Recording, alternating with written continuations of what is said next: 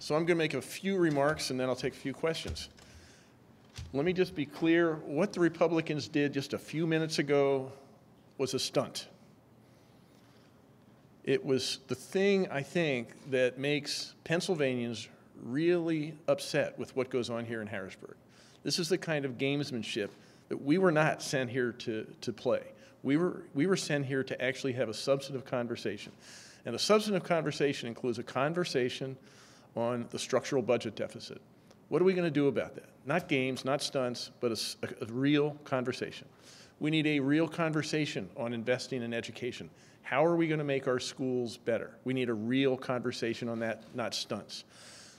What we saw a few minutes ago was just one more bit of evidence that the Republicans want to just perpetuate the status quo. And we all know the status quo simply does not work. The status quo hasn't worked as a budget idea for the last 4 years. It won't work this year. We have to address the real problems Pennsylvania faces head on. If we don't, we're going to do so at our own peril. So what we have to do is get to work. I want to get to work. Let's cut out the stunts. I'm willing to take a few questions. Yes, sir. Governor, do you think that stunt or not, that the Republicans were making a legitimate point about the lack of support for all these taxes? No, this was a stunt. I think what they were doing is saying, okay, let's show this. We have a heavily divided, heavily Republican-oriented House of Representatives, and we can show a little muscle here, and let's see if we can embarrass the administration. And to the Democrats' credit, they didn't play along with that. What Yes. made the vote necessarily a stunt? That was what it was intended to be. They didn't allow substantive conversation, a debate on the, I think, legitimate amendments that the Democrats tried to bring up. They didn't allow the suspension of the rules. At one point, the Republicans even voted, I think 115 Republicans voted against suspending the rules on the amendment that would have addressed the investment in education. They voted against investing in our schools. The whole thing was a stunt. Yeah. Governor, do you believe that the language of what they presented technically accurately did represent your budget?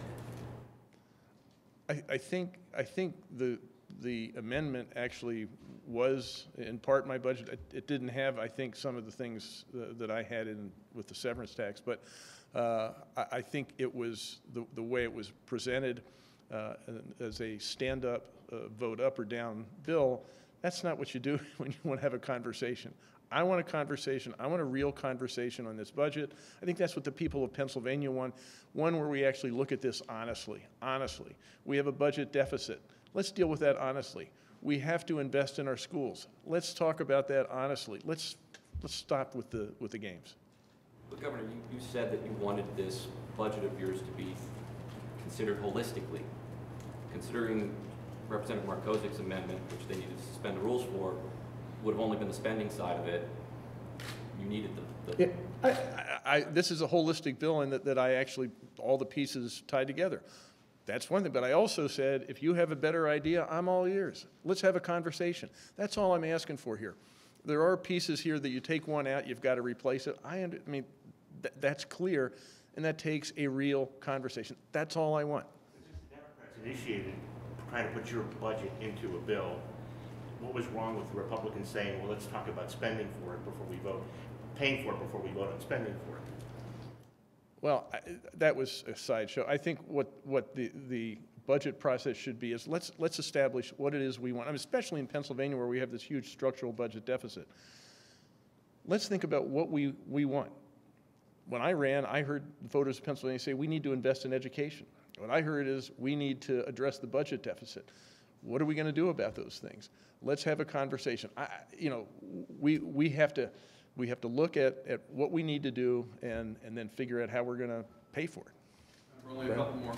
Brad? Governor, about that huge structural deficit, Majority Leader Reid was just up talking to us, and he said it's down by $1 billion to $1.5 billion, less than the 2.3 that you talked about. Yeah, I think you got to be careful about how you look at the mathematics of this. The structural budget deficit that I think when you come in at $1 billion is looking at some one-time deals that aren't going to recur. It looks at things like the escheats that may or may not recur next year. There was a big bundle of those this year. Those are one-time things. I think it's legitimate to say we have disagreement over what the structural budget deficit is, but I think he would agree with me that it's big. Big gap, though. I mean, differential between his prediction. Yeah, but we can focus on that, and I have a pretty good, I think, reason for thinking that it's much bigger than he says it is. But even if you take his numbers, it's a big number. Last question. You say you want a conversation, a better conversation. The House Republicans said this is the start of their conversation with you. It's a funny way to start a conversation. I think we can do a better job of that. All right, thanks very much.